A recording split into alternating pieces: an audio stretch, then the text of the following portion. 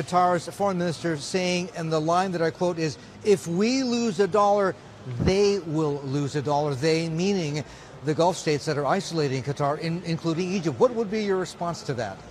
It's not a matter of losing a dollar. It's a matter of principle, actually.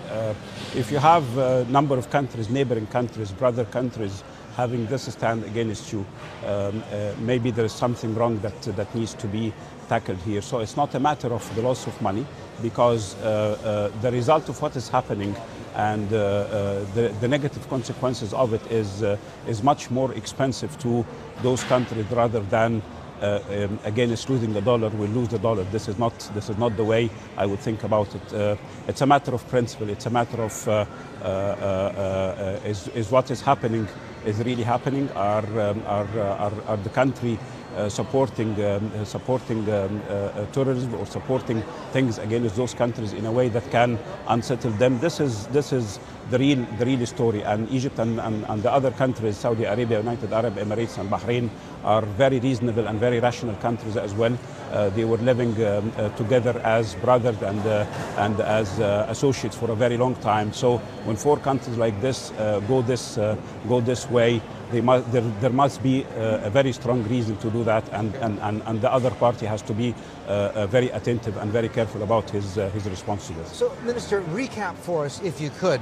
You mentioned Qatar's support of and for terrorism. Is that the fundamental reason that Egypt is part of this coalition of Gulf states, which has diplomatically cut off Qatar and is isolating it?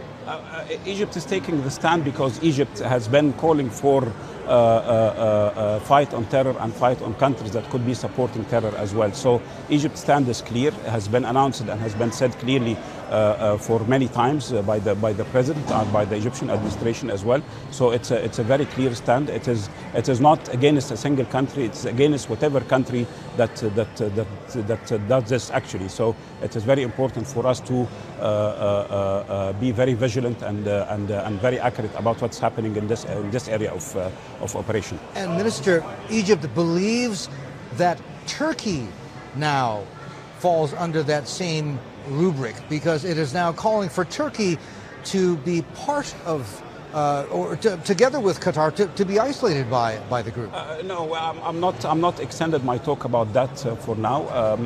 We're talking this about is what your President El-Garhy is calling yes, but for now we're talking about the Arab countries and their stand with Qatar, and I think we have to limit our dialogue to this for now. So I believe what we need to work on is a position between the Arab countries and Qatar for the moment.